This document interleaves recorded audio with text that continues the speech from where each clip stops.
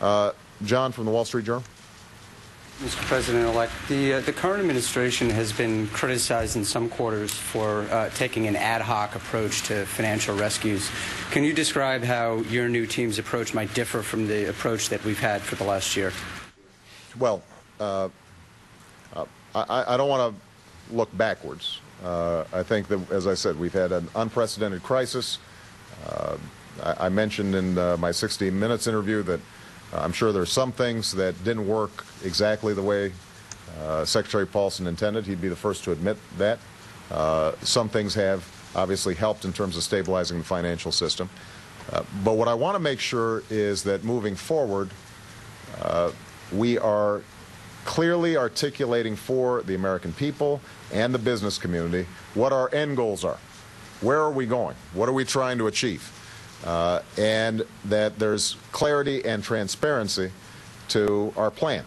That doesn't mean that there aren't going to be adjustments over the course of weeks or months to respond to changing situations. But I think part of what we've seen is confusion on the part of the market sometimes in terms of what the overall direction might be. And we want to make sure that we're providing as much clarity as possible.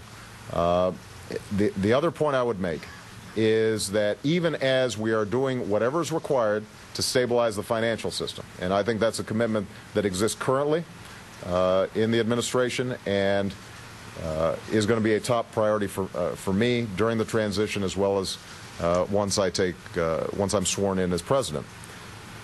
Even as we focus on making sure that the financial system is stable, that we also recognize that a strong Main Street will reinforce and help a strong Wall Street. And then we can't separate those two things. And a working principle for me is going to be, are we looking at, for example, home foreclosures in a systematic way and addressing some of the struggles that are taking place outside of Wall Street, not only because it's good for working families, but also because it'll help stabilize the financial system. All right? David Jackson. Thank you, Mr. President-elect. I was wondering if you saw the auto hearings last week. I wonder if you think the automakers made a convincing case for some kind of rescue package from Washington, and how do you want to see Congress proceed on that issue? The auto industry historically has been the backbone of America's manufacturing base. And it's not just the auto industry. It's not just the big three. It's also all the suppliers, all the businesses that in one way or another are part of our auto industry that are at stake here. So I've said before, and I will repeat, we can't allow the auto industry simply to vanish. We've got to make sure that it is there and that the workers and suppliers and businesses that rely on the auto industry stay in business. What I also have said is that we can't just write a blank check to the auto industry. Taxpayers can't be expected to pony up more money for an auto industry that has been resistant to change. And I was surprised that they did not have a better thought out proposal when they arrived in Congress. I think Congress did the right thing, which is to say, you guys need to come up with a plan and come back before you're getting any taxpayer money. And my attitude is that we should help the auto industry, but what we should expect is that any additional money that we put into the auto industry, any help that we provide, is designed to assure a long-term sustainable auto industry and not just kicking the can down the road. Well, I think that the auto industry needs to present us with some clarity in terms of the dollar figures that they're talking about. But more importantly, are they describing for us an auto industry that is focused on retooling, understands that we're entering into a new energy economy, that is going to be competitive globally? That's the kind of plan that the American people, I think, want to see. Nobody wants to see more job loss. And I think Americans take great pride in the history of the American automobile industry. but taxpayers don't want to see more money wasted.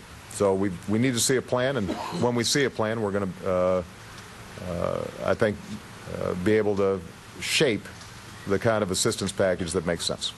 All right, I'm going to take one more question. Peter Slevin.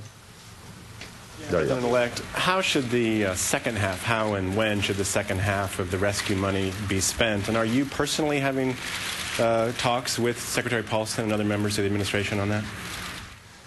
Well, I spoke with President Bush today. I spoke with Chairman Bernanke today.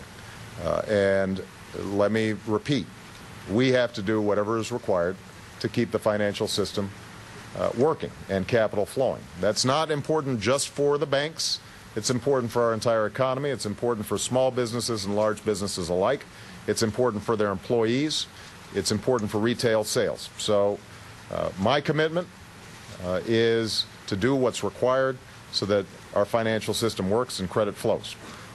President Bush has indicated that he has the same approach, the same attitude.